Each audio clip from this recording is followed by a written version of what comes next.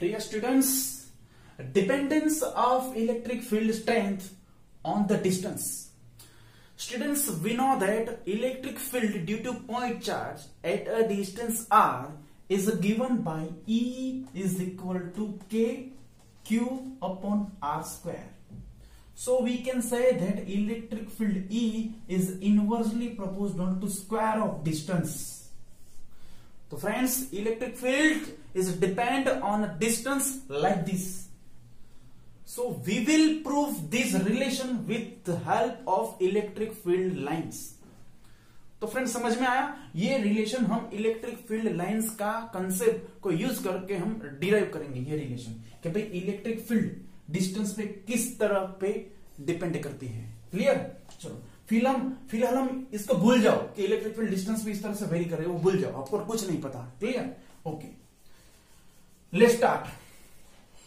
हम एक point charge consider करते हैं, दैट इज क्यू. यहां पे ओ पॉइंट पे point charge Q positive charge है. अब उस चार्ज का इलेक्ट्रिक फील्ड कैसा होगा? रेडियली आउटवर्ड इन 3 डायमेंशन. मैं बताया था 3 डायमेंशन. अब ये पूरी कहानी 3 डायमेंशन में है फ्रेंड्स, आप यहां पे देख सकते हो. तो स्टेप बाय स्टेप बता रहा हूं. क्लियर? पहले पॉइंट चार्ज कंसीडर हमने किया. ओके, तो उसका इलेक्ट्रिक फील्ड कैसा होगा? रेडियली आउटवर्ड डायरेक्शन में होगा. ओके, तो यहां पे ये पॉइंट चार्ज क्यू है. मान लो यहां पे एक पॉइंट है P1, एक पॉइंट है P1. तो यहां पे मुझे इलेक्ट्रिक फील्ड चाहिए. तो प्रीवियस लेक्चर में मैंने बताया था कि कोई फील्ड लाइंस में अगर कोई पॉइंट है वहां पे आपको इलेक्ट्रिक फील्ड चाहिए, तो क्या करो, एक एरिया कंसीडर करो फील्ड लाइंस के perpendicular, then number of field line cutting per unit area at that point will gives electric field intensity at that point.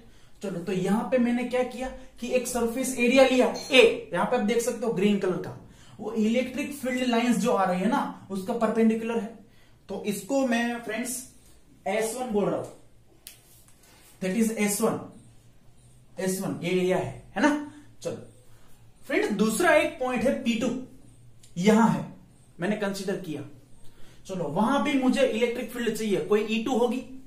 चलो, तो यहां पे मैंने फिर से एक एरिया कंसीडर किया, आप देख सकते हो रेड कलर है ना. चलो, तो उसको मैं बोल रहा हूं H2, वो भी इलेक्ट्रिक फील्ड का परपेंडिकुलर है ना. चलो, तो अब हम क्या करते हैं, हाँ फ्रेंड्स, दूसरी बात कि यहां पे ये 3 डायमेंशन में है, तो ये जो एंगल होगा ना इसको बोला जाएगा solid angle that is denoted. चलो, उसको मैं ब्लू मार्कर से लिख देता हूं. सॉलिड एंगल डेल्टा सिग्मा नहीं, डेल्टा ओमेगा, उसको बोला जाता है डेल्टा ओमेगा, उसका सिंबल ये है. क्लियर? तो फ्रेंड्स, ये जो 2 पॉइंट मैंने कंसीडर किया है, क्या दोनों पॉइंट पे इलेक्ट्रिक फील्ड सेम होगी? ना, यहां पे P1 पॉइंट पे इलेक्ट्रिक फील्ड ज्यादा होगी. क्यों स्ट्रांग होगी? क्यों कि यहां पे रिलेटिव क्लोजनेस ज्यादा है, यहां पे रिलेटिव क्लोजनेस कम है. तो P2 पॉइंट पे इलेक्ट्रिक फील्ड P1 से कम होगी, मतलब वीक होगी, P1 पे ज्यादा होगी. इसलिए इस रीजन को बोला गया है रीजन ऑफ स्ट्रांग फील्ड. देखो, ये रीजन को बोला गया है रीजन ऑफ स्ट्रांग फील्ड और ये है reason of weak field. Clear? इतना पता चला. अब फ्रेंड्स, दूसरी बात की ये पूरी थियरी जो है हमारी एनसीईआरटी पेज नंबर 24 में दी गई है, वो मैं अभी एक्सप्लेन कर रहा हूं. तो फ्रेंड्स, हम थोड़ा और एंगल के बारे में देख लेते हैं.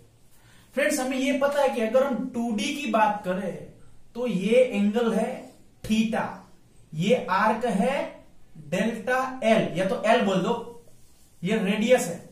तो हमें पता है कि arc is equal to radius into angle, so theta is equal to arc upon radius. इसका यूनिट है रेडियन. क्लियर? लेकिन अगर आप 3D में बात करो तो 3D में एंगल जो होता है वो होता है solid angle, delta sigma solid angle. अब यहां पे लाइन नहीं होती, यहां पे एरिया होता है. आप कौन कंसीडर कर सकते हो, कौन को देखो, तो जो वर्टेक्स का जो एंगल है वो सॉलिड एंगल होता है. ओके, अब ये उसका सेंट्रल एक्सिस है, मतलब कि ये पॉइंट से ये एरिया का perpendicular line that is are. तो solid angle delta omega is equal to, मान लो इसका एरिया है डेल्टा एस, मान लो डेल्टा एस है, तो delta S area upon are का परपेंडिकुलर जो लाइन है उसका स्क्वायर। फ्रेंड्स ये फॉर्मूला याद रखो, ये हम यूज करने वाले हैं। इस पे डीप में मत जाओ, ये मैंने सिस्टम आपको बता दिया है, ये यूज होगा यहाँ पे। क्लियर? चलो और फ्रेंड्स यहां पे और एक बात देख लो कि OP1 उसको आप मान लो R1 है एंड OP2 उसको हम मान लेते हैं R2 है। चलो क्लियर? ओके चलो अब देखो फ्रेंड्स ध्यान से कि P1 जो है, अब दूसरी बात यहां पे देखो, ये सॉलिड एंगल कितना, इसको मैं ब्लैक से बता देता हूं। सॉलिड एंगल है डेल्टा सिग्मा। अब delta sigma is equal to delta S upon are square. पहले ये एरिया को देखो, अब ये सॉलिड एंगल है, अब सिर्फ ये कोण को देखो, तो क्या मैं ऐसा लिख सकता हूं, delta sigma is equal to area, वो एरिया कितना है S1 अपॉन परपेंडिकुलर लाइन कितनी है OP1 मतलब R1 उसका स्क्वायर, तो R1 का स्क्वायर। क्या ऐसा मैं लिख सकता हूं friends? Okay, so S1 is equal to delta sigma into R1 का स्क्वायर। तो उसी तरह delta sigma is equal to, अब ये एरिया जो है उसके लिए भी सेम ही एंगल है, तो delta sigma is equal to S2 upon OP2 का स्क्वायर, मतलब परपेंडिकुलर लाइन कौन सी, R2, तो R2 का स्क्वायर। तो S2 इज इक्वल टू हो जाएगा डेल्टा सिग्मा इंटू R2 का स्क्वायर। चलो क्लियर? ओके फ्रेंड्स, यहां पे मुझे इलेक्ट्रिक फील्ड चाहिए, तो electric field at dead point E1 है मान लो, इज प्रोपोर्शनल टू, याद करो, नंबर ऑफ लाइन। मान लो ये एरिया में N1 लाइन क्रॉस हो रही, इसको मैं काउंट नहीं करता हूं, जनरली मान लो N1 है, तो number of line cutting per unit area, तो पर यूनिट एरिया मतलब S1 है ना। चलो तो चलो एक काम करो, S1 का मैं वैल्यू बोल देता हूं। S1 की जगह मैं क्या लिखूं, delta omega are square, delta omega R1 का स्क्वायर, राइट।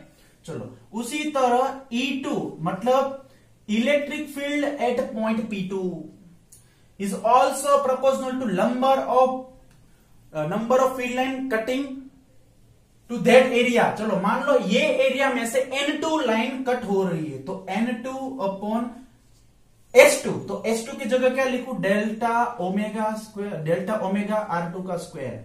चलो फ्रेंड्स ये समझ में आया? ओके। और फ्रेंड्स यहां पे आप देख सकते हो, चाहे S1 एरिया हो चाहे S2 एरिया हो, दोनों में से same electric field lines cut हो रही है। देखो ये एरिया में जो लाइंस कट हो रही है वही सारी लाइंस ये एरिया में भी कट हो रही है, तो क्या मैं लिख सकता हूं N1 is equal to N2? तो यहां पे N1 N2 नहीं लिखता हूं, N1 is equal to N2 is equal to N है। चलो तो N ही लिखता हूं, क्लियर है। चलो अब फ्रेंड्स मैं ये दोनों का रेशियो ले लेता हूं, E1 अपॉन E2। चलो E1 की जगह क्या लिखूं, N upon delta sigma R1 square, तो E2 की जगह क्या लिखूं फ्रेंड्स, N ऊपर आएगा डेल्टा सिग्मा R2 का स्क्वायर। अब देखो N कट हो जाएगा, डेल्टा सिग्मा कट हो जाएगा, तो बचेगा क्या, E1 upon E2 is equal to R2 square upon R1 square. So friends, we can say that electric field is inversely proportional to square of distance। चलो समझ में आया फ्रेंड्स? तो ये आपकी नोटबुक में फ्रेंड्स ये पूरा डेरिवेशन लिख लेना। Thank you.